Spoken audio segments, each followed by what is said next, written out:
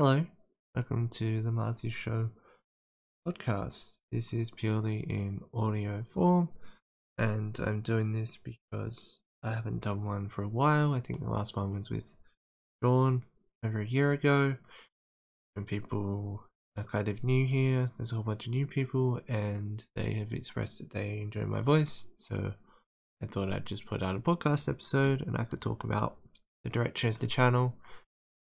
Like becoming a drama channel, how I find videos, what I do, all that kind of stuff. It's not really a get to know me thing, it is generally like a podcast episode. I don't know how long this will be though. These are largely unedited. I don't have any notes for this unfortunately, but I kind of wanted to talk about becoming a drama channel. Now, I know that, as I said, a whole bunch of people have found me through that, through my crypto art videos. And I have expressed previously in multiple places that I won't do things that I'm not interested in. And how I came across crypto art was interesting, I guess. I wasn't going to cover it for quite a while. I haven't seen her videos, which I say in like the first few videos that like I haven't seen her videos, you know, even the Odessa voice comparison. I'm like, I don't know what I'm comparing because I haven't heard Creepshow's voice, you know. So that was a bit of a thing that I wasn't too sure about. I don't exactly recall why I started going into it. I know that there was a video kind of made by a few people. There were a few videos actually. I have also stated that I haven't seen Emily Artful's video. I wasn't too into it, I suppose. I wasn't like deep into the Creepshow art thing, but I was kind of interested because everything kind of seems to be a branch of something else. So Creepshow art to me, I think, falls into the Goon Squad, and so I have covered Edward's Generation before, and I believe he's part of the Goon Squad as well. So they kind of tie in, and I've covered Rebzilla. He was friends with Creepshow. They kind of tie in. So everything kind of branches off from each other. But I wanted to kind of go into it, and I kept seeing long videos. I think that's kind of why I did it, because I kept seeing long videos, and I'm like, I should be able to explain this in decent detail without making like a half an hour long video. I don't recall what the first video was. I know that I did Creepshow art was exposed by her editor and sibling. I think that was the second video. Yeah, I don't know what the first video was actually. I'm just gonna actually look it up on my phone, so that should give me context. But yeah, I didn't want to go too in depth with it because I felt like I'd just be regurgitating what other people had said, which isn't what I wanted to do, you know, that's not the point. The point was that I wanted my channel to kind of either be a way for people to get the news quicker or to have a perspective that they haven't had before. That's the whole plan of it. My first Creepshow art video was Creepshow art drama exposes a bigger issue. There you go. So that was definitely that was about, I'm not sure what that was about actually.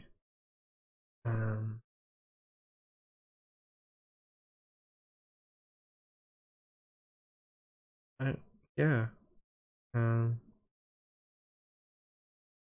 I guess the description reads, Creepshow has been exposed via a locale thread for posting problematic things such as slurs, talking nastily behind her friend's back, and having fights with herself to boost her own channel. This video gives a bit of a breakdown on the Creepshow art drama in my opinion. I wish I had a better memory because I don't exactly remember what that video is about. What is the bigger issue? I don't recall. I don't think that I would have really gone and just regurgitated stuff. I know that I had a point in making that video. Don't recall what it is right now. My memory's not the best. Why if people say, oh, you said such and such in another video, I'm like, oh, okay. I mean, like, I don't remember things too well. And then I backed that up by Crypto Art Exposed by Sibling and Editor. That is more self-explanatory because I remember that a bit. I know that she docs her sibling and her editor, N-Bird. He made a video. I have actually seen that video. And then after that, I went and I made another Edwin's Generation video. So I came across Edwin during the Poppy and Marzago thing. There's a whole kind of thing, I think, if you look back a bit, because Repzilla tried to kind of use that against me and said that I was jealous of Edwin, which I wasn't.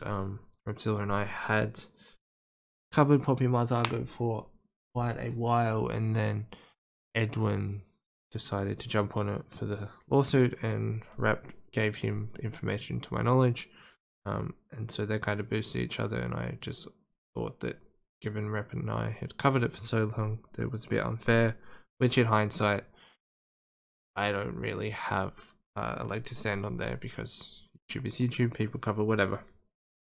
But it was years ago now, and I have changed my approach and everything I've learnt from that. And then I covered Minilad. Then I covered Edwin again, and then I did 6 videos in a row of Crypto Art, which was not planned at all. Minilad is interesting. So as I said, I only generally cover things that I'm kind of interested in or whatever. Like, I won't go out of my way, sorry, to make videos about like the beauty community because I don't watch that stuff. I don't want to insert myself into a situation I have no idea about. Minilad is one of the very few YouTubers that I actually watched at the time that got involved in controversy. So that was kind of how that came about, and I've tried to cover it since because it's on my radar because I used to watch his content. So that's where Minilad comes into it. Although there were instances where I did try to kind of jump in on things, and I look back at those videos and I'm not confused, I just don't really like them. I'll like name some of them for you. Like James Charles Isn't Sorry, that's from 2 years ago. It's about James Charles's apology video. I've never seen a James Charles video. I don't exactly recall how I even came across that video. I don't recall watching the apology that he made. Maybe I did, I don't know. As I said, memory's not the best. That video probably explains more about how I got there. I made a video about Onision. I've made a few videos about Onision because I find that interesting how he's so crucified, which, given what's been said and stuff, is justified, or what's been alleged, should I say. It's justified, but there were instances like this video from 2 years ago, Onision protected by YouTube. I think that's about like how he was in so much trouble, but he was still monetized, or he was able to like do false copyright claims but still had his channel even though he did things that went against like terms of service. So that's where that comes into it. Jacqueline's Hill, Lipstick Nightmare, yeah, as I said, I have no interest in the beauty community. This is 2 years ago though, this isn't like now. 2021, the video, if you go to my channel, I think it's like the Marsii show in 2021, I talk about kind of what I was gonna do or try and do, which is where I'm at. I wanted to try and do drama stuff because I often, I say criticize, but I was quite under the impression that commentary channels and stuff like that, like I thought that what they did was kind of, I suppose, easy in a way. And so I wanted to get a better perspective and try to do it myself, put myself in their shoes so that I could get a better understanding of what I am potentially criticizing in the future. If I criticize commentary channel, I kind of understand a little bit more, like what the research process is and stuff like that. I did the Dark Side of Lana Del Rey. I'm very interested in Lana Del Rey. BTS versus Australian media, that was something that happened here. And then I did a video about Alinity. I've never seen an Alinity stream. Alinity should be banned for this. Yeah, I assume that was like the cat stuff, you know, which circulated, and I mean, I'd still stick by that. And then I decided that I would start a series called Deep Dive, where I did the history of Alex, which was a really interesting video. I don't agree with what Alex did in the Slazo situation. If you don't know, I'd suggest looking into it. And so I decided to look into his past and what existed and stuff, and I found a whole bunch of stuff. None of it's really controversial. There's some off stuff, but none of it's controversial to my knowledge. Deep Dive episode 1. There's never been a second episode. I've tried to look into a few other people, because there has been some suggestions in that comment section of people to kind of deep dive, but a lot of people don't have an accessible history like Alex did at the time. I did a video about Brooke House because that was popular at the time. I saw the footage that was revolving around, but I haven't seen any of her content actually. I did a video about Venus Angelic, which I've been meaning to do a follow-up of because she still posts and I'm still quite kind of interested in that stuff. That's about it. I did a few other things. Generally everything's kind of been follow-ups since, apart from the Creepshow art stuff. Like I did a follow-up for Don't Hug Me, I'm Scared. And I did follow up for Cleverest ASMR.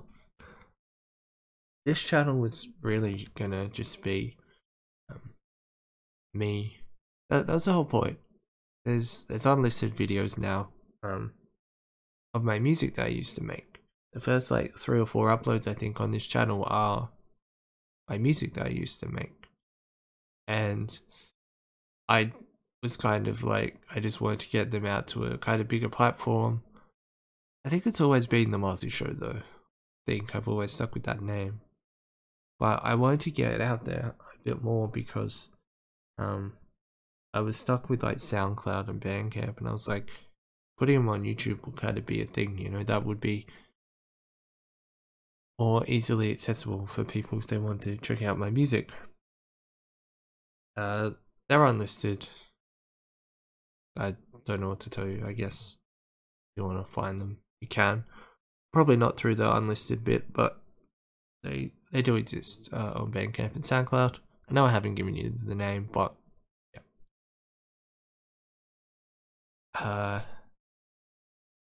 But yeah, I see a whole bunch of drama go on, and I'm like, will I or won't I cover it? And it's always just like, yes or no, obviously. That's an obvious thing. But I don't really know what makes something coverable and what doesn't to me. I know that there's things that I won't touch. I don't like to go near things that are like abuse or assault or something, for a few reasons. Mainly because I don't agree with profiting off that. It's also not my story to tell. And I just be regurgitating things other people have said, and point in that is just kind of next to none, because what else am I adding to the table, you know? In the case of Creepshow art, the Odessa stuff was really interesting. There was like kind of new stuff every few days there, which was interesting. I enjoyed keeping people informed about that and just putting the information out there. And then the DeviantArt rabbit hole. That was interesting. I feel like I probably explained it in my video, but I spent like 15 to 20 hours researching that, and I had like 15 or 20 tabs open most of that time. And I was going any which way. I think I should probably actually just talk a bit about the research process, because it was interesting. I previously spent quite a long time researching Poppy and Marsii. I have a channel dedicated to it. I spent a long time on the Wayback Machine looking up that stuff. Like, and by a long time, I mean probably like literally over 100 hours just on the Wayback Machine researching. So this was something that I could try my hand at, and the Wayback Machine didn't really come in handy much, except for a deleted third post at one stage. A lot of it just wasn't archived. Like the Millifuel stuff, that account I don't think was archived. There are other archive sites. Like I found one bit of information, like for Artist Confessions that Marsii made. That was saved on archive.today instead. Who knows why? Who knows who's saving that in like 2011? Sorry, I think that was actually 2014, but still, who knows who decides to save this stuff? But it was interesting. So a couple of people I think are kind of like how'd you do this? Like, so confusing. And I said just grab a timeline or figure out a brief timeline and then fill in the blanks. So what I did for that video was I went and I watched Marii's video. That's not their name on YouTube, but just to make it make sense, Marsii. I watched their video. They had a brief timeline of what they discussed. They said that they alleged that Creepshow had done such and such in such and such a time. So I grabbed a Google Doc and wrote a bit down, and then I'm like, okay, so we have this year roughly, and it happened on DeviantArt, blah blah blah. Is this person called SoFine? So SoFine still exists. We can go off that, then we can find posts around that time, put 2 and 2 together there, and then we have a Google Drive called Shannon 2011, which has a bunch of messages, which has like with Millifuel. So that was the name that I went off, tried to find distance of that, and then we had Millifuel, we had the year, we had SoFine, so that's 3 ticks in the, I guess, authenticity scale, if you want to call it that. And then those bits and pieces, like the Encyclopedia Dramatica article, that existed, that had a lot, but mainly surrounding Marsii, which was interesting because that definitely provided a lot of kind of context, I suppose, especially for the drama that was going on in 2011, because although there were deleted accounts and stuff, for some reason DeviantArt has this thing where if someone, so SoFine has a couple of journal posts, journal entries, and a few things were linked that were like Marii's posts, although Marii's accounts were deleted, yet although they were linked, the post still existed. And I've never seen so many deleted accounts just on DeviantArt alone, not even just Marsii. It was a lot. So there were a lot of dead ends, and there was a lot of information that I didn't end up putting in the video because I didn't think that it really made sense to the narrative. I mean, I could have just made a whole video about Marsii, but that wasn't the point. The point was to try and find evidence of it being Creepshow art like they had alleged. And so, yeah, it's deep in that DeviantArt rabbit hole for quite a while. A lot of it was spent just going through posts and then going through timelines, I would generally watch maybe a minute or two of the video, then write something down, and then try and cross-reference it on DeviantArt. There was a period where I was on Tumblr and just going through Tumblr, just trying to find some of these sites or whatever that were mentioned, like Artist Confessions. Artist Confessions wasn't online for very long. And I think one of them, maybe it was Artist Confessions, was like taken over, and I think it was like to stop bullying or something.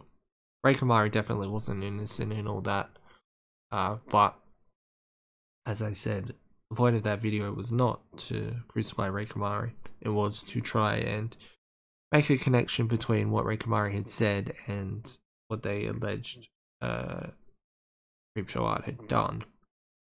Now, spoiler warning if you haven't seen those videos, I found no evidence of Shannon on DeviantArt in 2011. So, how I came across what I came across was there were a few breadcrumbs, as I say. And so what happened with that was that there were some usernames here and there that maybe commented on posts in 2011 or were in screenshots that were posted or something like that. And sometimes when I followed those breadcrumbs, I found active accounts because people would be like, oh, I've moved to such and such an account. And then maybe in their about section they had a link to a Tumblr, and then the Tumblr's like, oh, I've moved to such and such a Tumblr account, and then they haven't been active for a while, and so then just search that username in Google and hope that they still use that username. Sometimes they do, sometimes they don't, sometimes it's a dead end, and sometimes you find a Tumblr that is still being used. So breadcrumbs were really helpful. I think I reached out to 5 or 6 people, I think. Interesting, because as I said in my video, none of them had ever heard of none of them had ever heard of someone called Shannon in the DeviantArt community in 2011. I think only one of them had heard of Ray Kamari and Millifuel. So for a while there, although I could confirm Millifuel's existence, I was a bit confused about their part in all that, because if there's all these people that were like around then, given it was a decade ago, but if there were all those people around then and no one knew the name, it seemed a bit strange. It's like, how important were they? I don't know how long the Millifuel account lasted or anything like that, but I did end up finding who Millifuel was, or at least someone who said they were Millifuel, which I have no reason to not believe them. The thing of them saying that they were Millifuel was from last year. I have no reason to make it up, and I like cross-referenced the photo with a YouTube video I found, because I found a YouTube video. For some reason the search results on my laptop were different to what I was doing the research on my computer, which is what I'm recording this on. And so I found a YouTube video for Millifuel from 2011. It's the only video as for Roliana contest. And so all those puzzle pieces just kind of came together, luckily enough. There's connection for that person who said they were Millifuel to be Millifuel. I mean, there's the photos side by side. I did think though that when I found Millifuel, like the YouTube video, I was like, well, I mean, yay, I found them, you know. And I thought that there was a chance that it was Shannon, because the person had a lisp, Shannon has a lisp, and lisps can change in a decade. I did say that I'm not very good at telling people's ages from like photos or videos, so I wasn't sure if that person roughly the right age. I found somewhere, and I don't know if it was true, and I didn't include it in my video, but I saw somewhere that there was a forum post that had the age of the poster, and it said that Millie Fuel was 28 like now, and that's the same age as show art. So that was kind of interesting. So that would mean that the person in the video, if that's to be believed, was 17/18, which would be the age that they would need to have been if they were Shannon, which they weren't. A whole bunch of coincidental stuff. It seemed that Ray Kamari kind of had a bit of a history of doing stuff like that in 2011, and that's generally what the posts were about. They were starting stuff. They weren't really dishing out false accusations. I don't think in 2011 it was more that they were just starting drama for the sake of it, really, which could be seen as the same thing, I suppose. Not on a technicality though, but I do hope that Ray Kamari comes back and says something and doesn't just leave it like that forever, you know. Someone did say that they were a bit suspicious when they deleted the video, and their follow-up video taking time away had comments turned off, which I thought was a bit strange. But I definitely was always under the impression that it was true until it was proven that it wasn't, you know, because support is a thing, you know, support's a big thing, and I feel like if you're just immediately doubting someone because, oh, it doesn't sound true or something, that just isn't a good way to go. Because I think there's a saying that's something like I'd rather believe a victim that turned out to be a lie than not believe a victim at all, something like that. I don't know, but I definitely kind of have that perspective. I was obviously a bit skeptical. I was kind of hoping actually that it was true and that I could like kind of break the story, you know. But it turned out that, to the best of my knowledge, that it wasn't true. I was going to post on Reddit about it. I posted the initial video script, or an edited version of that, to Reddit, but I decided not to post about how like dangerous false accusations can be, because I know that that the Reddit community for creepshow art is definitely just kind of like a hate mob, and that they just kind of trying to crucify her as much as they can. Saw a post today that was saying that another user was a sock puppet account, and I know that they're not, but I don't really feel like I can say, hey, they're not, you know. Someone who's been in my comment section actually, and has been saying some stuff. I don't think they've ever defended Shannon in my comment section. I've never seen them defend Shannon. They've said things, I think, that are just kind of nothing to do with really anything that a video I've made is about, you know. I think that they want awareness for what they've been through. Though it doesn't all seem to kind of really make sense. I'm not going to say who they are. I'm also not going to make a video about it. But I guess the reason why there hasn't been a video this week so far, outside of this, is because nothing's really caught my eye. I know that James Charles made an apology video that said, not interested in the beauty community.